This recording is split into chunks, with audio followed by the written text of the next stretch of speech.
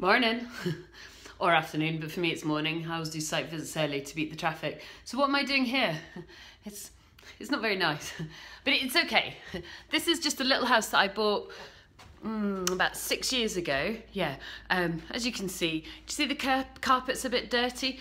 To be fair, the paint isn't bad, but what we're doing is we're just renovating, because I assume that I have a cycle of roughly 5 years, although this one's actually had 6 years, where, I mean, look, the carpet's just, I don't mean this rudely at all, but there are some tenants who are really, really helpful, and there are some tenants who just go, oh, I've spilt something in the carpet, and I kind of just really don't care. So after 5 years, where a certain percentage of people are like, I don't care, this is what happens to your carpet. It just kind of gets a bit knackered. So what do you do about it? You run a repair cycle.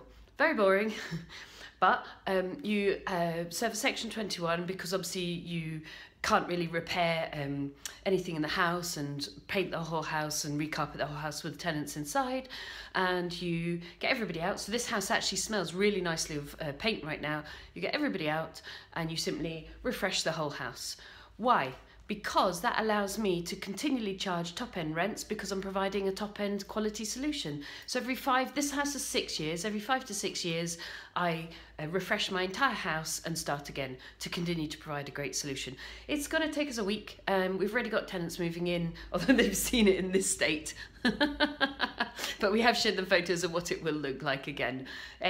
So, you know, it's a week, it's a bit of a pain. You always have a bit of a discussion with people that you've said, I'm terribly sorry, but we've got to refresh the house, so you're going to have to move out. And then you go again. And that is because I want to stay in the top end quartile of letting. And that's because I want to have top end quartile behaviour tenants who generally pay on time, and we are owed in our entire sum of a landlord £602.50, and he's got CCJ against me because we've got tenants who pay. I mean, you do have to persuade them to pay occasionally. You do have a late payment process. About 10% of people will try and pay late, but we do have tenants who pay. Why? Because we attract good quality tenants, because we want to keep on top of our properties. So none of that kind of like I bought a house and I haven't touched it for 20 years malarkey. No, every 5 years, new carpets, repaint the whole thing, and just check anything that needs doing. So that's my morning.